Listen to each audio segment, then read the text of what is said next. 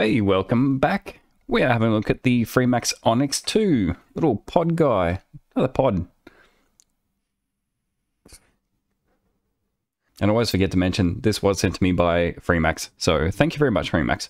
And also, thank you very much for sending me the extra coils.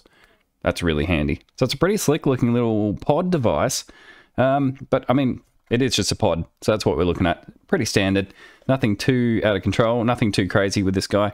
Range of coils. Actually, interesting range of coils. 0.5, 0.8, 1 ohm, 1.2, 1.5. So there's a fair few coils. Often there's only 2 available for a pod. So you do get some choice. We've got a battery capacity of 900 milliamp hour on this guy. So that's pretty good.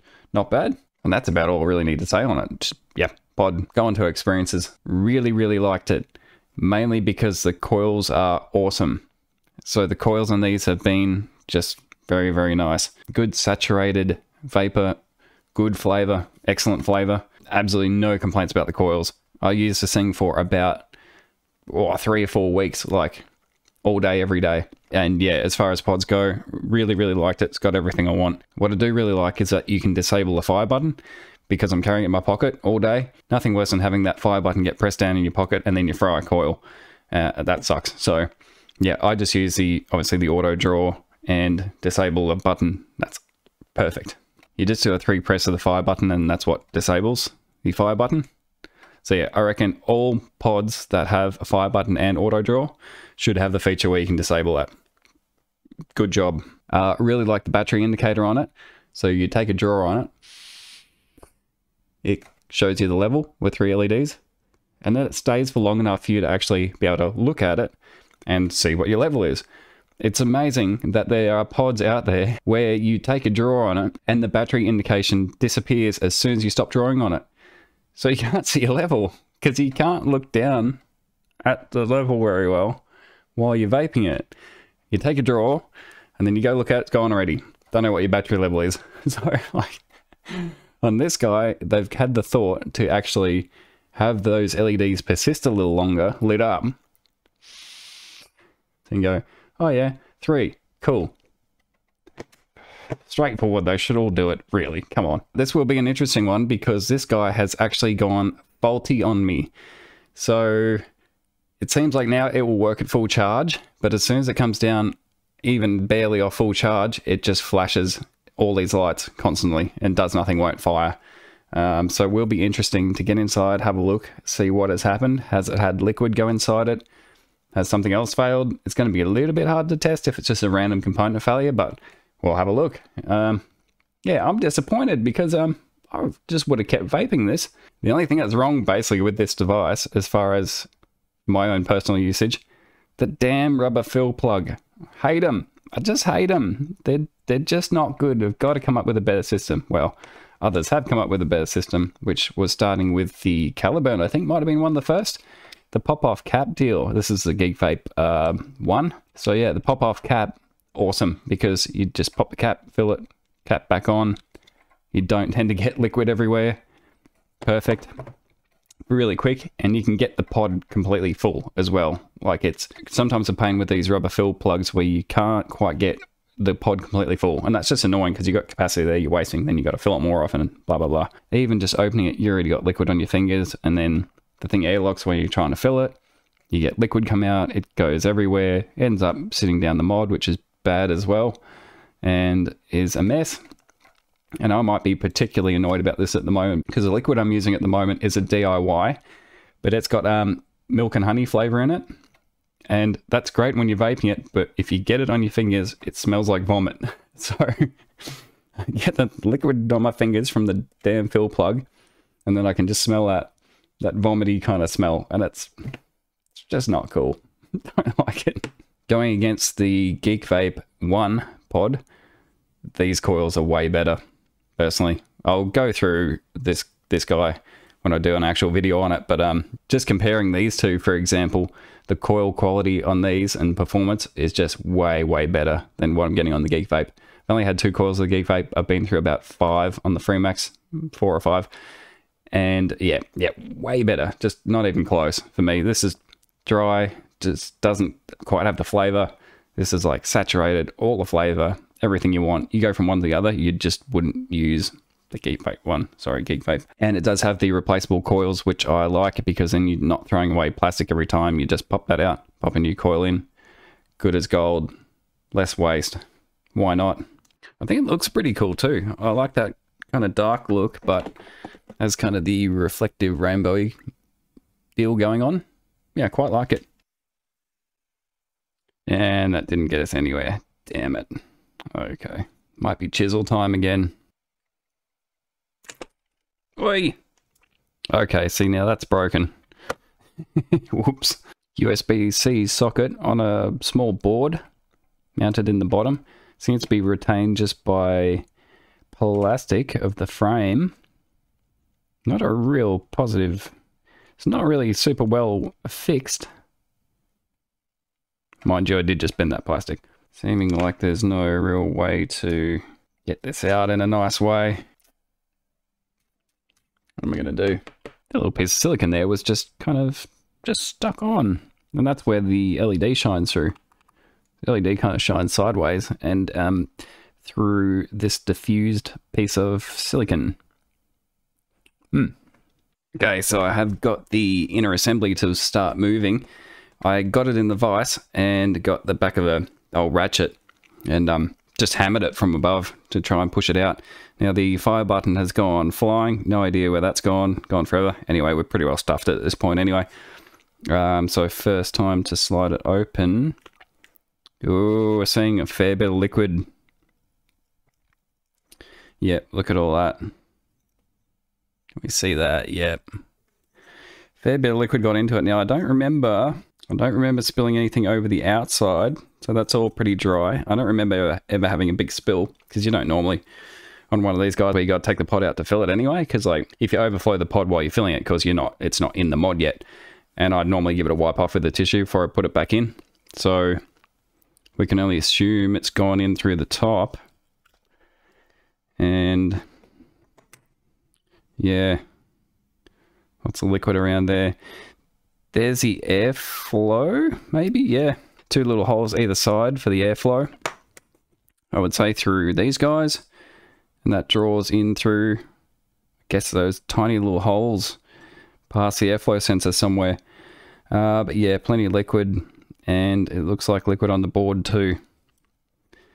So that could be the culprit for our malfunction.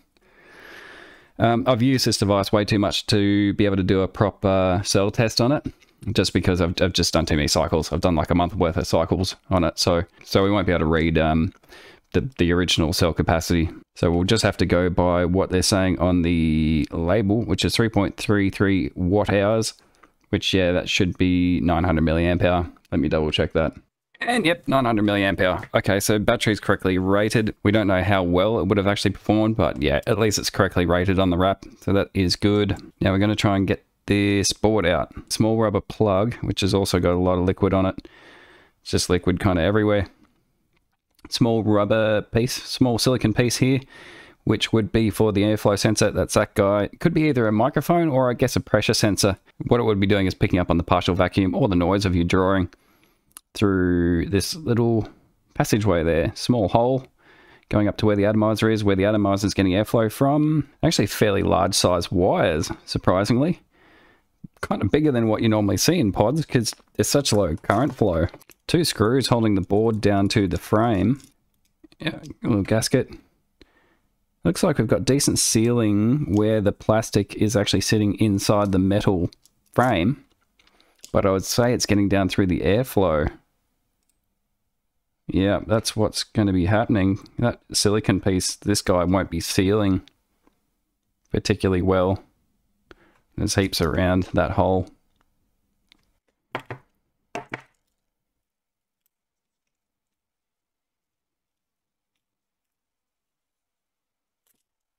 Okay, there's the board out. Ribbon cable down to the USB assembly, which is power for charging, and there's the little LEDs mounted on the strip. Power for charging and the LED for indication.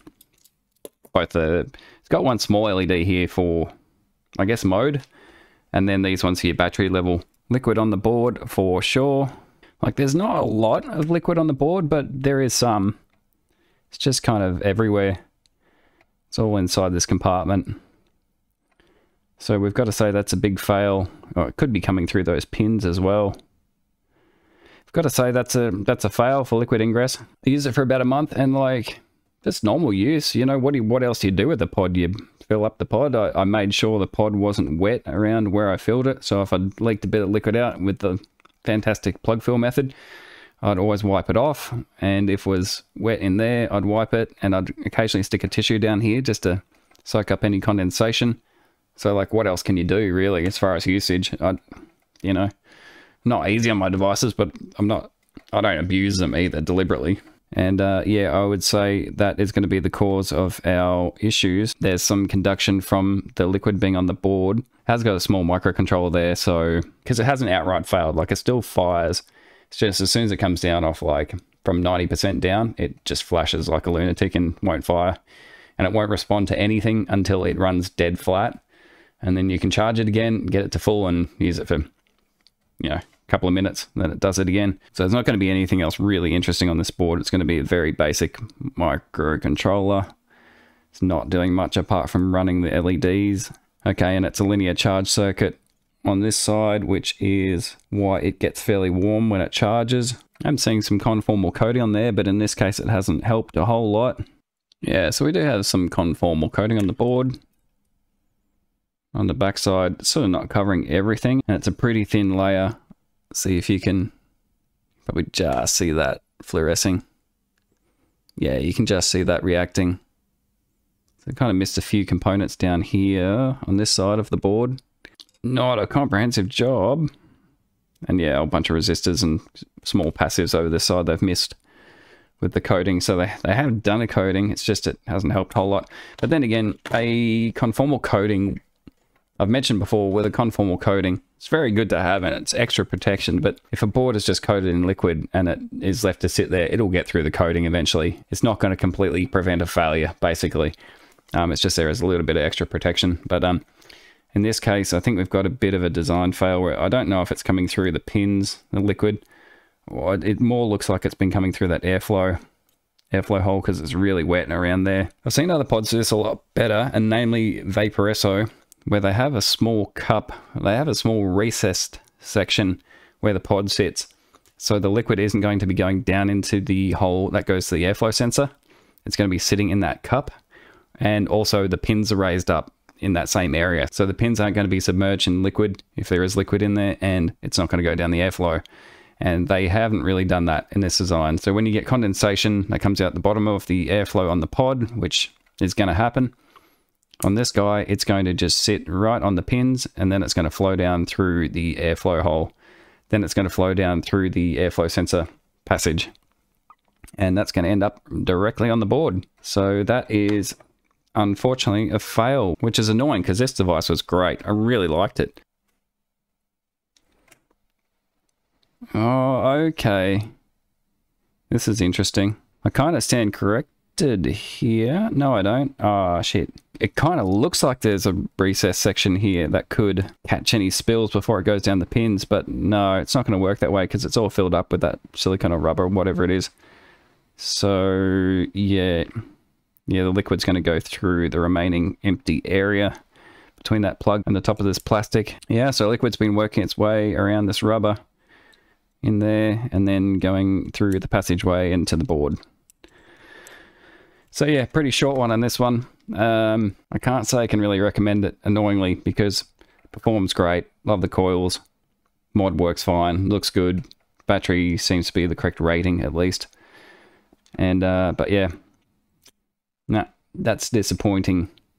Disappointing, FreeMaX. It is a pain trying to keep liquid out of these pod devices, because you've always got a pod sitting down inside the mod, and there's nowhere for it to go, but I think what I've seen with the other mods with the recessed area to catch the liquid before it goes down the pins or airflow, that's about as good as you can do.